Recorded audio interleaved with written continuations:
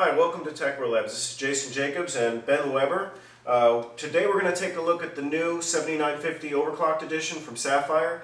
This is definitely an enthusiast level card with a price tag of about $480 or so. $480. So you're definitely going to want a good size case with a good cooling solution, such as our Level 10 GT here. Let's take a look at the actual card. It is a large card with a dual fan cooling solution. 5 heat pipes. A word on the cooling solution. Ben, during testing, stress testing with Furmark, was unable to get this card to go higher than about 67 degrees Celsius, over 3 monitors.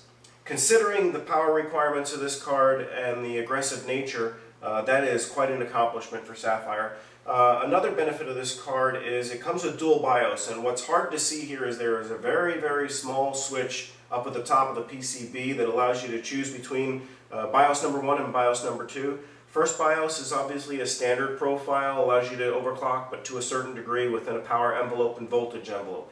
Number 2 BIOS will allow you to choose a more aggressive setting, higher overclock, and of course a more aggressive fan setting to compensate for the heat.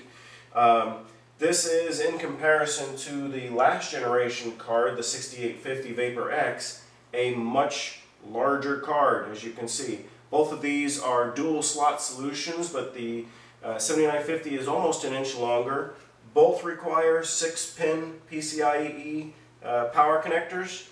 The new 7950 is a Generation 3 PCI Express 3 card. As an example, the power of this card, during our testing, Ben was able to run Battlefield 3 across 3 monitors, which is 260 by 1200 total resolution. And the minimum frame rate never dropped below 27, and average about 33 or so FPS. That is an amazing accomplishment for such an aggressive title like Battlefield 3 across 3 monitors. As always, stay tuned to our website very shortly for a full review on this card and all of the benchmarks, including our performance and our conclusion. www.techwellabs.com. Stay tuned for the full review and more content from us shortly.